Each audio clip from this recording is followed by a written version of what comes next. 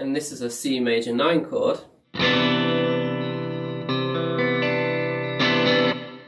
you can hear already that's got this more of a flair to it. Right? With this major chord alone, we can start to come up with some ideas. For example, if I play this up on the 8th fret here on the A string, an F major 9,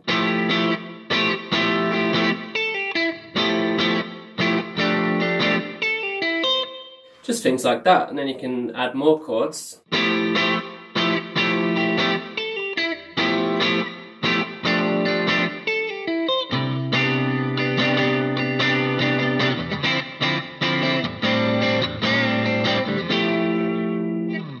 So what I'm going to show you now is a bunch of chords that I consider are very useful for writing, like emo and math rock styles of music from. And you'll find all of these chords in a concise package over on my website, and you can find that link down below in the description. So I'm going to show you 2 voicings for pretty much every chord, and they're going to either start from the low E string or the A string, and I'm going to be on the 5th fret for both of them with the root notes. Let's start with the major 9 chords because they're my favourite.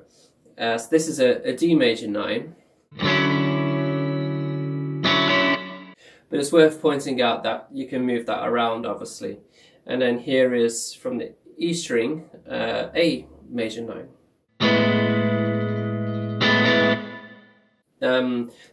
Technically speaking, it's not fully a major chord because this one doesn't have the 3rd in there, but don't worry about it, it sounds great, right? And then we'll do the major 7 variations. These sound a bit more jazzy to me, but I'll leave that up to you to see what you think. So from the A string on the 5th fret,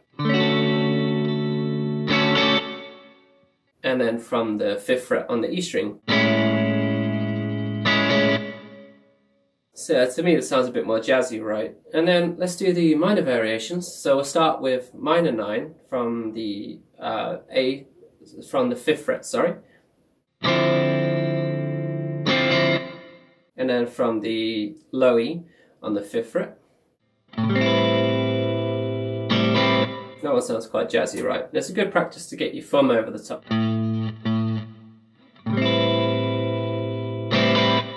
And then the minor 7 variations, so from the A string, 5th fret.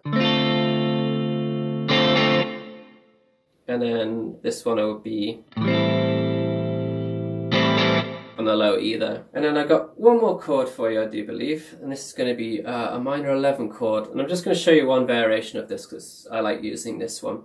From the 5th fret on the E string. I love that chord. So what I'm going to show you now is just a bunch of examples using these chords, just to hopefully give you some inspiration and to show you how you can actually go about starting to use these chords to write songs.